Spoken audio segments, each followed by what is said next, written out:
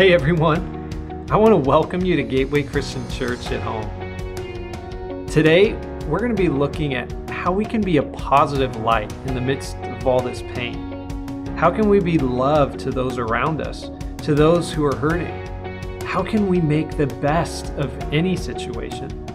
So take a moment and hit that share button right now and join us as we praise and worship God together.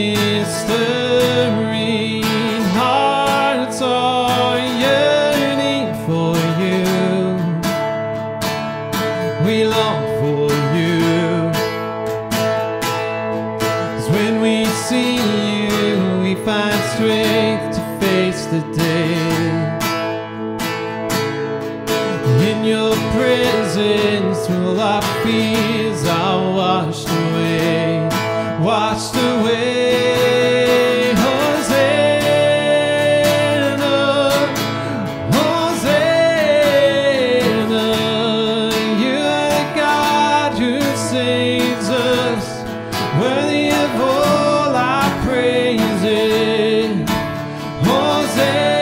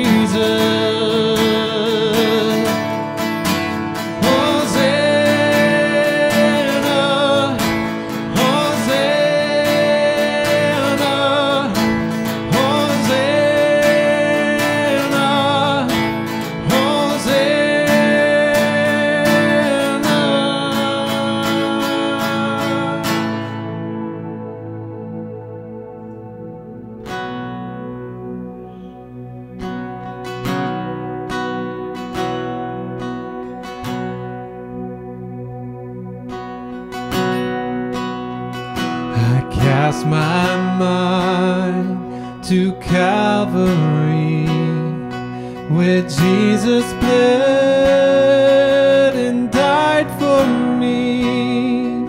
I see his wounds, his hands, his feet, my Savior on that cursed tree. His body bound and drenched in tears, they laid him down in Joseph's tomb, the entrance sealed by heavy stone. Messiah still and all alone.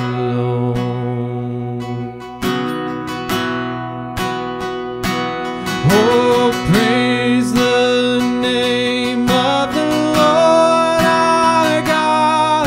Oh, praise his name forevermore. For endless days we will sing your praise. Oh Lord our God.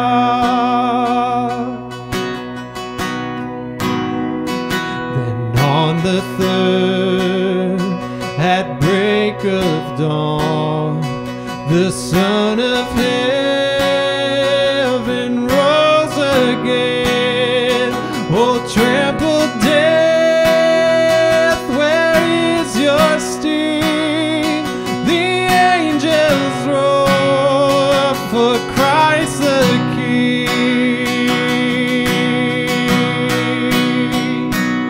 Oh, praise the name of the Lord our God. Oh, praise his name forevermore. For endless days we will sing your praise. Oh Lord our God.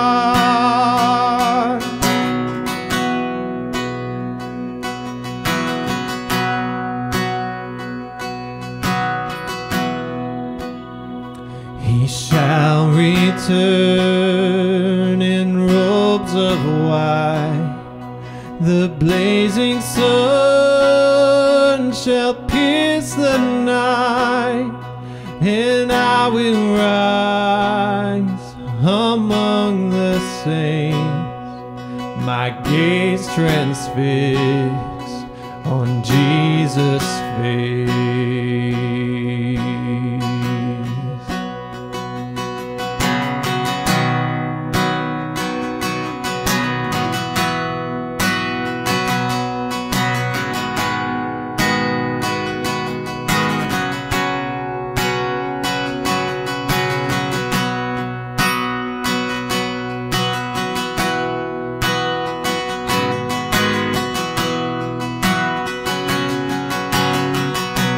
Sing it out, oh praise the name of the Lord our God.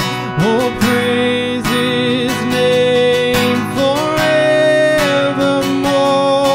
For endless days we will sing your praise. Oh Lord our God. Sing it out. Oh, praise the name of the Lord our God. Oh, praise his name forevermore. For endless days we will sing your praise. Oh Lord our God. For endless days we will sing your praise. Oh Lord our God.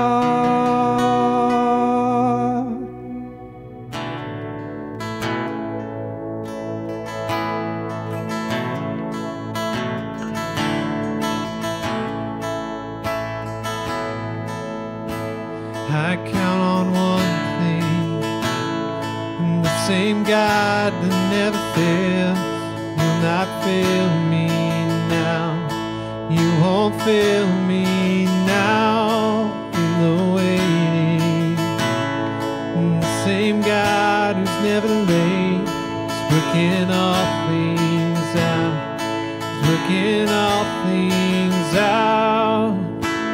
Yes, I will lift you high in the lowest valley. Yes, I will bless your name. Oh, yes, I will sing for joy when my heart is heavy. All my days. Oh, yes, I will.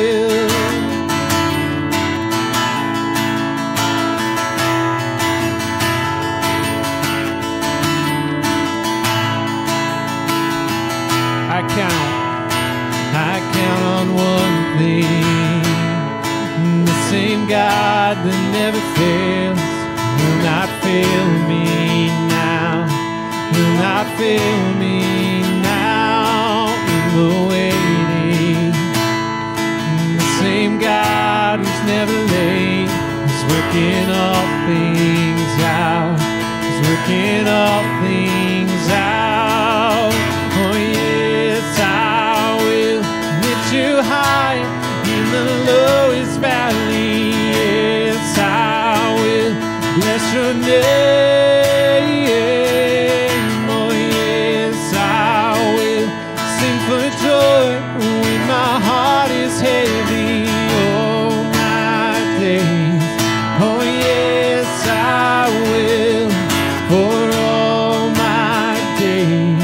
Oh yes, I will, and I choose to praise, to glorify the name of all names. And nothing can stand against, and I choose to praise, to glorify the name of all names. And nothing can stand against. Oh yes, I will lift you high in the lowest valley. Yes, I will bless your name. Oh yes, I will sing for joy when my heart is heavy. All my days. Oh yes, I will for all my days. Oh yes, I will for all my days. Oh yes, I will.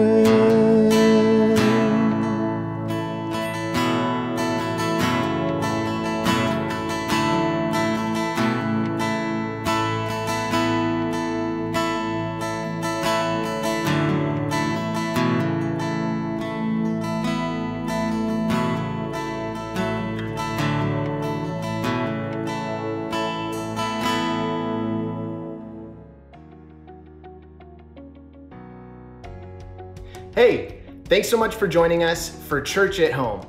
The message is going to begin shortly, but before we do, I want to encourage you to grab that link and share it with a friend. At Gateway, we exist to love God, love others, and make disciples.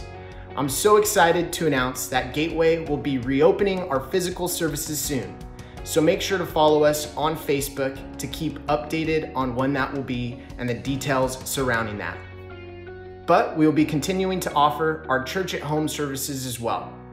I'd also like to take a moment to highlight our next steps with you. If it's your first time joining us, we would love for you to fill out our digital connection card at gatewaycc.org/card or click the link in our chat. We also have our small groups meeting together online. You can join by filling out our digital connection card. If you or someone you know needs prayer, let us know. We would love to be praying for you. You can do any of those by filling out that card at gatewaycc.org/card. Next, we have our notes and devotions that go along with today's message. You can find them at gatewaycc.org/notes. I also wanted to highlight on Sundays at 10 a.m., we have our kids service here on our Facebook page. So grab your kiddos around 6 and under and get ready for some dances and story time. We're so excited to be able to bring you Church at Home. A great way to partner with us in ministry is by giving online. You can do so at gatewaycc.org/give. When the folks next door have a bigger home, a nice sports car and a garden gnome, your minivan has 0 chrome, you're blessed with what's your own. Stay positive. Welcome to Gateway in the Home. We're getting ready to start coming together and meet and being able to fellowship and worship together. Let's pray it happens sooner versus than later. I'm believing and praying for that. You know, by the way, one of the things I love about coming together as believers is that we're able to encourage each other in times of great turmoil, in times of testing, in times of tremendous upheaval that we're going through right now. I mean, I love to be around positive people, don't you? If I have my choice, I'd much rather hang out with people who are positive than people who are negative. People who believe and hope for better things rather than doom and gloom and things are never going to change. People that would tend to pick me up and encourage me, even if they needed to challenge me to be better instead of knocking me down. Now, if given a choice, if I was driving around, there's some places that are good to park in, other places not so much. I don't choose to park in a tow zone if I can help it. Do you? In a no park zone, in a tow zone, that would be kind of a bummer. I would rather park in a no bummer zone where you're good.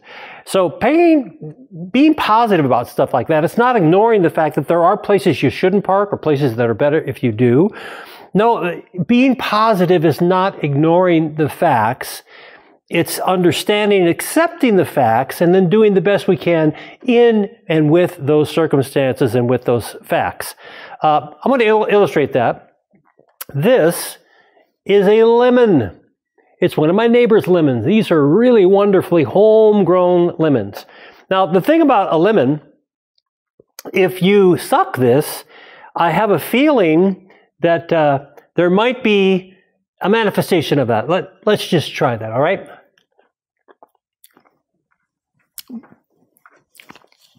Folks, this is a real lemon, and the fact is, it is really sour. That's legit. That's a real reaction. Lemon juice in my mouth is evidenced. I mean, it's only in here, but you can see it on my face, can't you? What's in my mouth is going to be evidenced on the outside. What's lingering in your mouth can be seen in your face. What's lingering, by the way, in your heart can also be seen in your countenance and in your face. Proverbs chapter 15, verse 13 says, "A happy heart makes the face cheerful, but heartache crushes the spirit." In the New Living Translation, it says, "A glad heart makes a happy face, and a broken heart crushes the spirit." So, you know, we don't want to deny the facts. Denial will never change the facts. If we're in a negative situation, and we certainly are, we got this COVID-19 virus crisis. We've also got the incredible upheaval that's happening in our country right now with George Floyd and that when he died, when he was killed, when he was murdered. People look at that differently, but oh my gosh, that was wrong. And we've got an amazing the division in our country and the upheaval that's happening because of that. Denial is not going to help that situation. This is a lemon, whether you accept that or not, and pretending that that is not sour, that doesn't change the fact that this is sour. So if you've got heartache in your soul, if you've got burdens, if you've got fears, denying them is not going to help. And honestly, I am grieving. My heart is broken over this George Floyd situation and other just unjust killings. Wrong. People, racism needs to stop. It's not okay. It's sin. Stop it. God hates that. I hate that. I hope you hate that. And I hope that we start respecting and loving each other. We are called to love God, love others, and stop this nonsense.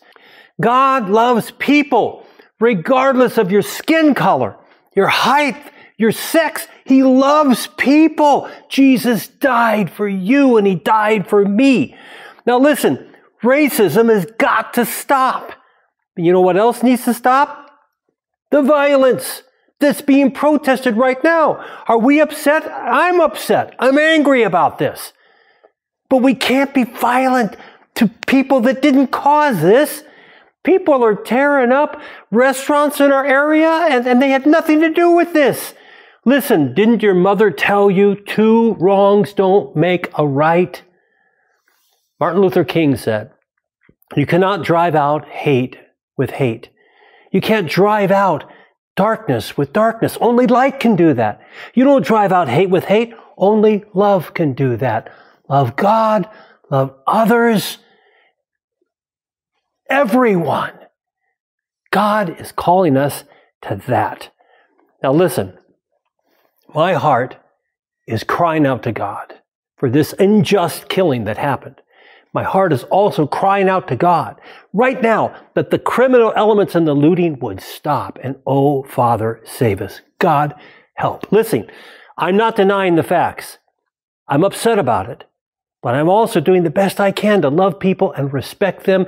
And I am praying with all my heart, soul, mind, and strength. Praying with fasting. Listen, the Bible says in Psalm 62, denying doesn't change or help. But you know what does? Psalm 62 verse 8 says, O my people, trust in Him at all times. And listen to this phrase, pour out your heart to Him, for God is a refuge. Pour out your heart to Him. Oh God, we are pouring out our heart. We are pouring out our heart. Save us. Deliver us. Heal our land. Stop the hate. Stop the prejudice. Stop the racism. God, fill us with your Spirit and fill us with love. Pour out your heart to God. When you pour out your heart to God, listen, several things can happen. Number one, when you pour out your heart, instead of stuffing it down in there and letting it brew, when you're pouring out your heart, you're releasing the pressure inside of you. You don't stuff it back down. You literally release it and you get it out. And number two, when you're pouring out your heart to God, guess what? You're confessing to God what He already knows anyway. He knows what you're going through. He knows what we're going through. He knows what's in your heart. And as you release how you feel about your situation, just that release really helps. But God also hears and He's working things out. And let's not just stop there. If you like lemons and you get a lemon, one thing that you can do that's going to feel really good in your mouth is you can add something sweet. And then from the lemons, you can make lemonade. And that's what I want to talk about now is how to take lemons and make gourmet lemonade. And so one of the things that I think that we can do as we're pouring out our hearts to God that really helps is a word called thanksgiving, gratitude. That's not easy to do right now. In the midst of, you heard me pour out my heart right now on tape. But guess what? We can pour out our hearts with thanksgiving, even when we're not really feeling like good things are happening, because faith says God is going to work this out. Faith says, through this tragic thing that happened, as people are saying enough of that, we're going to be believing that we're going to make some better rules and we're going to have a better philosophy of life and government to live by. That's what I'm hoping for. I'm hoping that God would bless America, that God would bless our community, that God would bless our families, and we could learn to live with each other and tolerate each other with love, respect, honor each other, right? Even if I disagree with you, that I could learn that you, even though you differ from me, and I can respect you, and the Lord willing, you can learn to respect us as well. Let's respect and love each other, even maybe even especially if we don't agree about everything. Thanksgiving. Having gratitude in your heart. It's so much better than having the bitterness. Now, one psychology article that I read, that I looked up, it suggested that there are several benefits of gratitude. Gratitude, turns out, releases toxic emotions. Gratitude also reduces pain. Gratitude improves sleep quality. Gratitude aids in stress regulation, and gratitude also reduces anxiety and depressions. So according to psychology, it's like gratitude is a gateway to peace. So that's what we want to learn to do. We want to use Thanksgiving in our pouring out and in our praise and in our prayers, in our petitions, in our cry out to God, because that's mixing faith and hope in with all of the pain that we feel in our hearts. Now, there's a section of Scripture that really helps and kind of teaches us how to do that. It's found in Philippians chapter 4, verse 4. Philippians 4:4 says this, "Always be full of joy in the Lord. I say it again, rejoice." Boy, joy is a fruit of the Spirit. Galatians 5:22, the fruit of the Spirit is love, joy, peace. Love, joy, man, those first two, man, you could stop right there. It doesn't. There's a lot of good. There's 9 fruit of the Spirit, but love and joy and peace, wow. God, we need some of that. So it says, be full of the joy of the Lord also is our strength. Be full of joy in the Lord, rejoice. Be full of joy in the Lord, rejoice. There's something about the joy of the Lord that gets amplified. It gets released as you release that. Lord, thank you that you're hearing our cry. Thank you that you're going to help make some better rules for us to live by and to be able to honor one another and to be able to live in peace and love and respect with one another. Man, when you start rejoicing, when you start declaring that, we start believing and praying that, you literally can activate strength in you as you rejoice and as you praise. Rejoice in the Lord. Always be full of joy in the Lord. And I say it again, rejoice. Verse 5, Philippians 4:5. Let everyone see that you are considerate in all that you do. Remember, the Lord is coming soon. God is watching all the time. His eye is on us. Philippians 15:3, the eyes of the Lord are everywhere, keeping watch on the wicked and the good. God sees what's going on. You may not think He does. You may think you're going to get away with something, but God sees us all of the time. So live for God. Remember that you're representing God. If you're a follower of Christ, if you're a believer in Christ, if you're a Christian, you're representing God 24/7, so live like it. And remember, He's coming soon. Be considerate in everything you do. Remember, the Lord is coming. Boy, you look around and it sure feels like the end times are getting closer every single day. So let's live like it. Treat one another like God wants you to treat them.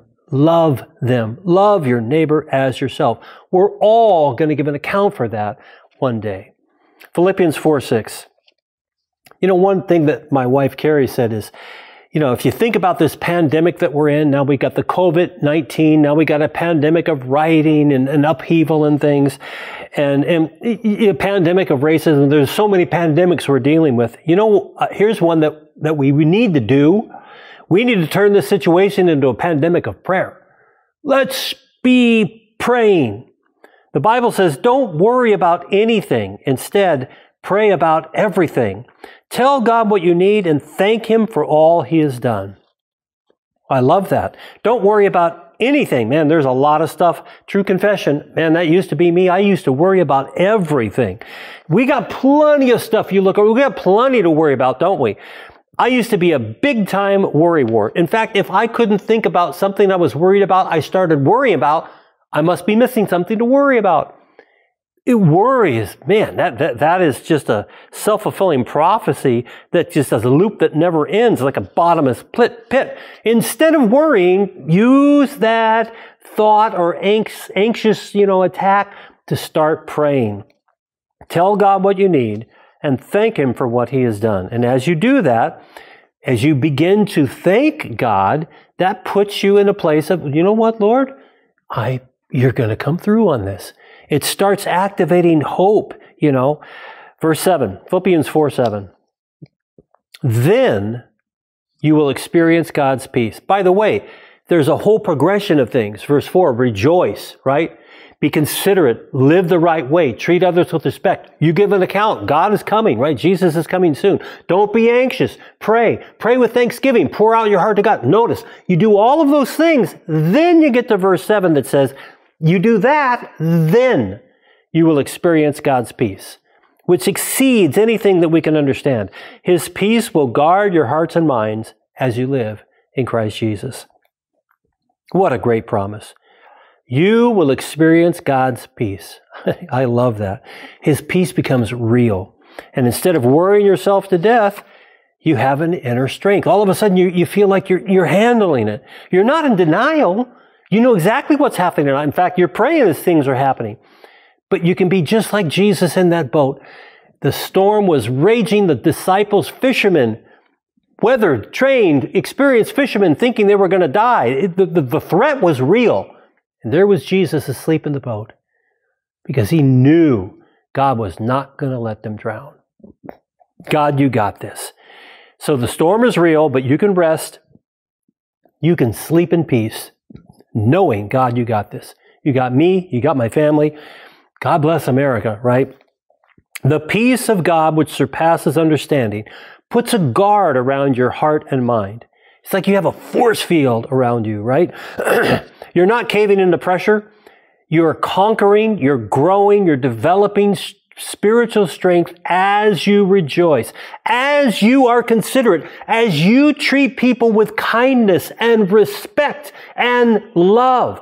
You don't drive out the shadows with shadows. You don't drive out the darkness with darkness. You don't overcome hate with hate. You overcome it with love. The Bible literally says, let us not be overcome by evil, but let us overcome evil by doing good. We overcome the bad by doing good, by being good. Let's do that. Love your neighbor as yourself. And listen, as you're praying this out, you know, sometimes prayer doesn't necessarily change immediately the circumstances around you, but you know what prayer always does? It always changes you. Prayer always changes you. But eventually it is going to change things around you as well. Sometimes really quick. I'm praying and believing for change. Lord, we need it. Please send us good, positive change. So, as you pray, God is using that inner cry and our intercession and our crying out to God, all of these things, He uses that to help conform you and I to the image of Christ. Even as we pray for the pandemics to pass and the COVID to be done and then the rioting to stop and racism to stop, even as we pray for these things, God is helping you to become more like Jesus and, the Lord willing, to become more like Him every single day. We're all going through it's an unbelievable time of testing. And I'm sure that there's things in your life that are very personal, that are unique to you. We have a lot of stuff we're going through together that's very similar, but there's probably things that you're going through that are also very personal. I told you last week, my wife was diagnosed with basal cell carcinoma skin cancer. It's usually not a big deal, but she's had this area on her face that's been there for several years.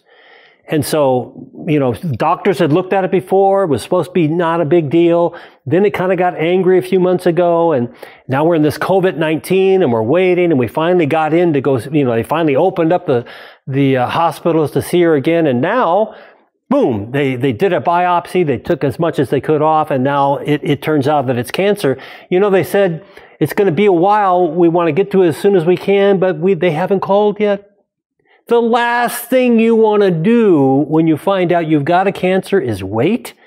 And that's all we can do is wait. We've called them. We're trying to we're waiting.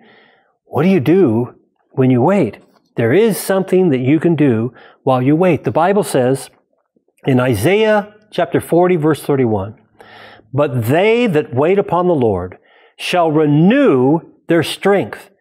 They shall mount up with wings as eagles. They shall run and not fail. They shall run and not be weary, and they shall walk and they shall not faint. You know what? We're waiting on the Lord. Waiting is what we do as we pray for God's breakthrough. Waiting isn't just passive, it's active.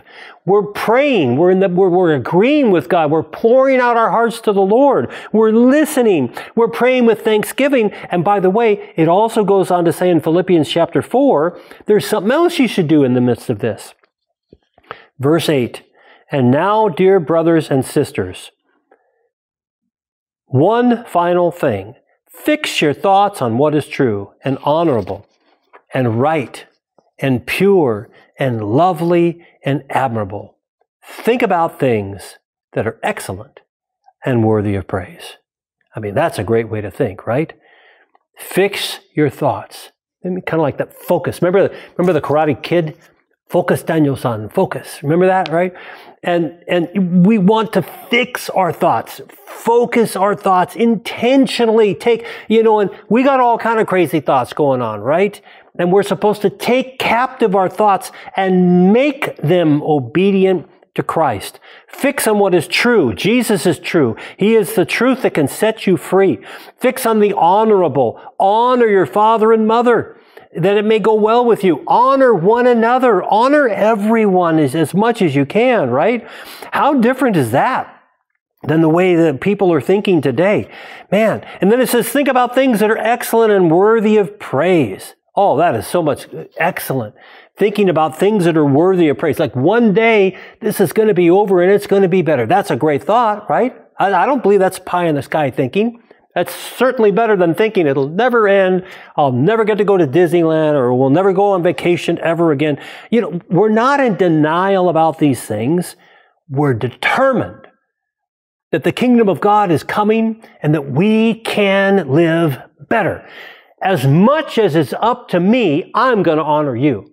As much as I can, I am going to love you, and I'm going to respect you, and I'm going to honor you. I can't make anybody else do that, but I can take ownership for who I am, and I can love you. Amen? You can take ownership of your life, and you can be determined. You're not going to be a criminal. You're not going to be a racist. You're going to love people. You can decide who you are going to be, and God will help you do the right thing. I don't remember who said this. I either read this or heard it in a sermon. I don't remember. But I like what it says. Someone said when it comes to excellence, they said, aim for perfection, but settle for excellence. It's a good thought. Aim for perfection. We're not perfect. Jesus was perfect. We're not. But that's the goal. Jesus said, be perfect as your Father in heaven is perfect. I'm not perfect, but that's what I want to be. That's what I strive. That's what I want to endeavor to live like that. And then with God's help, I might not be perfect, and God forbid me when I'm not, and honey, forgive me, and if I've offended you, forgive me. Aim for perfection, but settle for excellence. See, when you're doing the very best you can, you're going to do pretty good. Man, I love that. And here's one last verse. Philippians 4:9 says, keep putting into practice all you've learned and received from me, everything you heard from me and saw me doing. Then the God of peace will be with you. Friends, sermons don't do you any good at all if you don't put them into practice. Doesn't do any good. If you want to stay negative, you know what you have to do? Not much.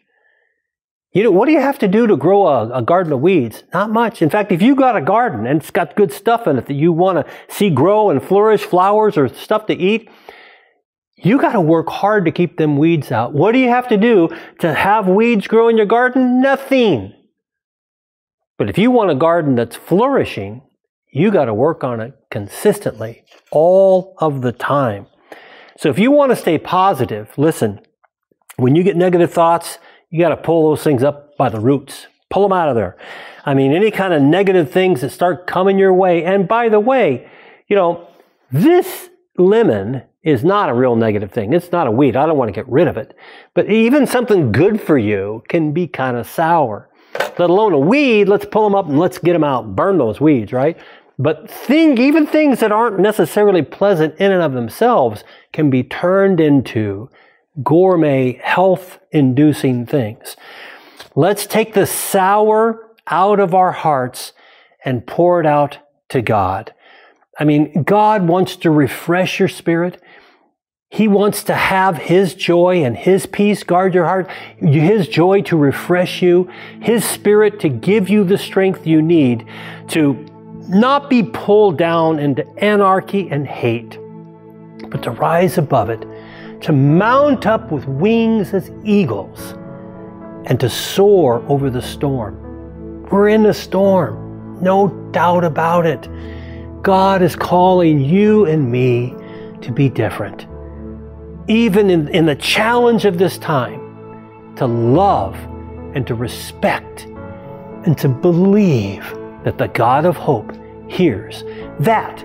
And we know, do you know? And we know, the Bible says, God is causing even the horrible circumstances we're in, that He's going to work some good out of it.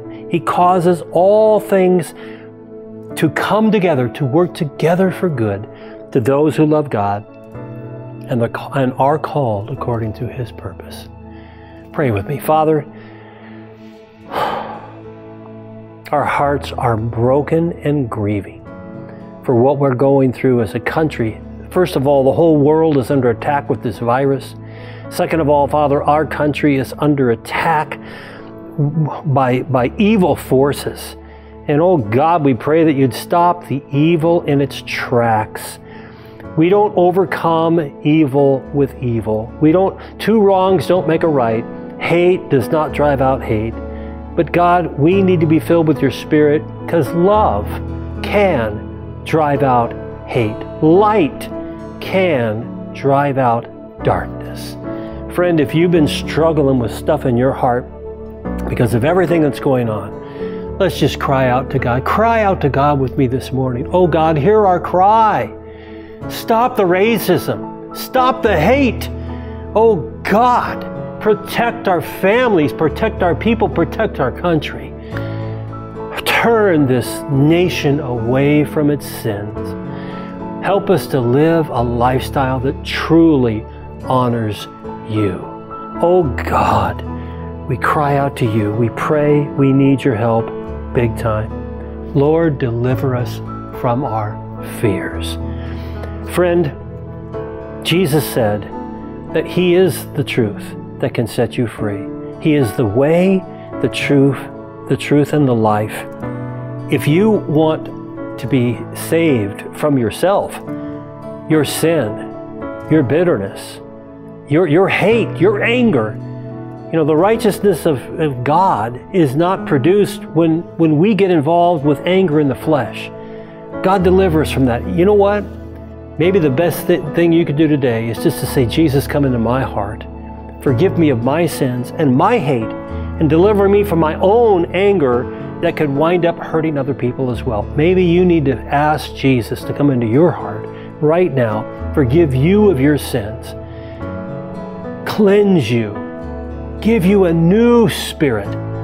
You know what? There's some things we should be angry about. Injustice and sin and racism. We should be angry about these things, but we should not then go out and hurt other people as a part of that process. God, deliver us from evil. Deliver all of us from evil. And may our lives bring You glory. We ask and we pray it in Jesus' name. Amen. Thanks again for joining us this weekend for Church at Home. If you're interested in joining one of our virtual small groups or are ready to take the next step, let us know at gatewaycc.org/card.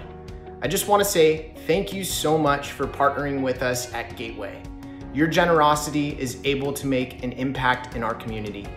If you want to learn more about partnering with us through giving, you can do so at gatewaycc.org/give. Let's be the church. Go ahead and share the link to someone you feel could benefit from today's message, and be sure to check our Facebook page often for updates as we navigate our reopening. Have a great week.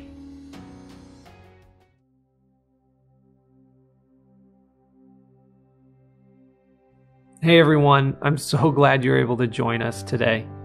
We're just going to take a moment now to remember the sacrifice of Jesus.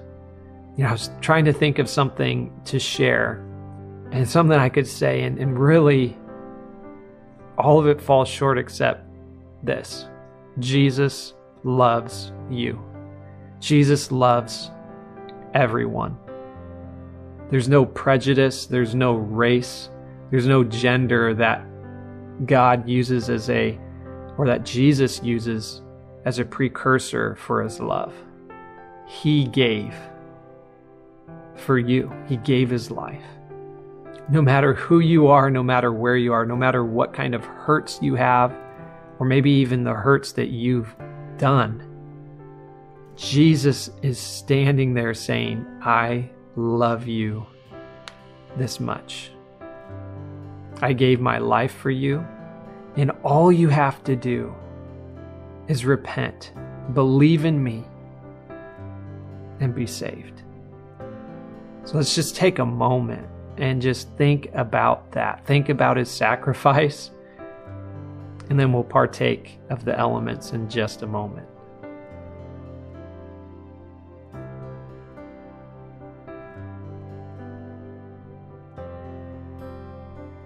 The Lord Jesus, on the night he was betrayed, he took bread, he broke it, and he said, do this every time you eat and remember me.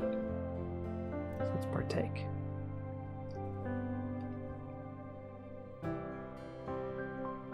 And in the same way, after supper, he took the cup, saying that this cup represents the new covenant in my blood. Do this every time you drink it and remember me. Let's partake.